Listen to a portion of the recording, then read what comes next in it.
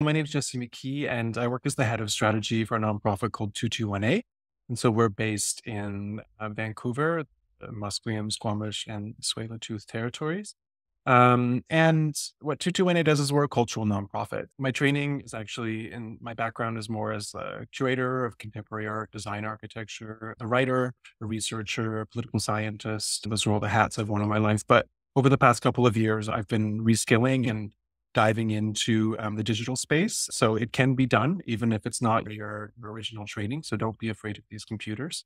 And we've been very lucky because we've been supported by federal government, by agencies like the Canada Council for the Arts, to do really experimental research and learning in this space to figure out what does the culture sector need, what does the education sector need, what does the nonprofit sector need at large. So I'm happy to speak to all of you today. And one of the things we've been looking at since at least 2019 through the support of partners like that is things like blockchain technology, which we all maybe know a little bit about, especially over the past couple of years, like cryptocurrency and NFTs and that sort of thing.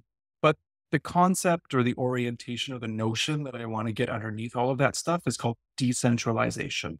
And the trend that we're going to see more and more emerge as we go deeper into this space that is called Web3. So we could say the second era of the web was that read and write era where we could create our own content on platforms like YouTube, on Facebook, all those things we've been talking about so far, like digital marketing.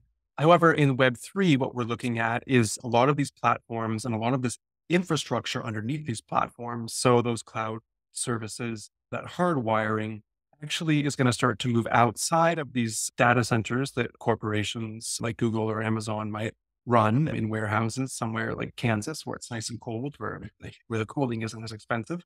But actually, what's happening is all of this infrastructure is going to start to be dispersed into smaller and smaller spaces. And we're going to start to become operators of our own infrastructure. And we think that is a bonus, maybe not for all things, but for some things. So the question isn't necessarily, is centralization good or decentralization good?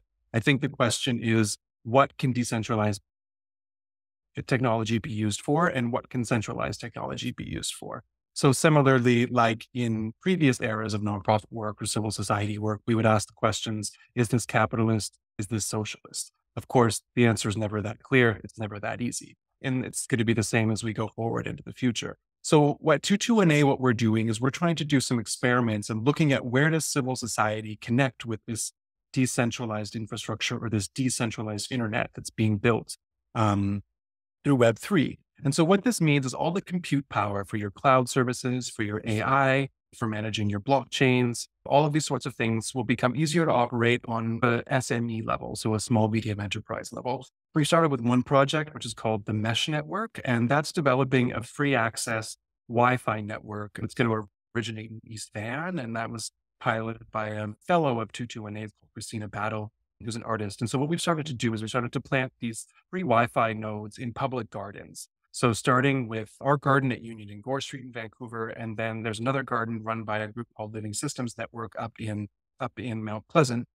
And so these are places where anybody can connect to these networks and start to expand the Wi-Fi out. So it's a community run, community controlled Wi-Fi space that allows free access. So that's one example.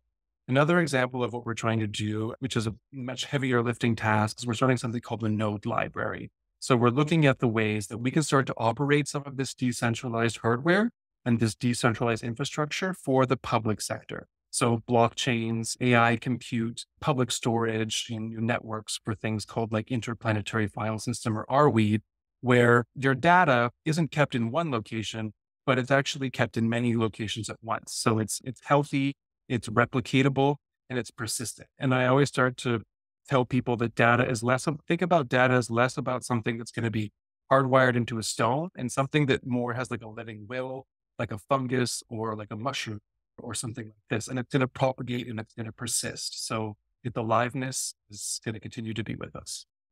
If you want to have a look around at those projects that I spoke about, please get in touch if you have any questions about their decentralized futures.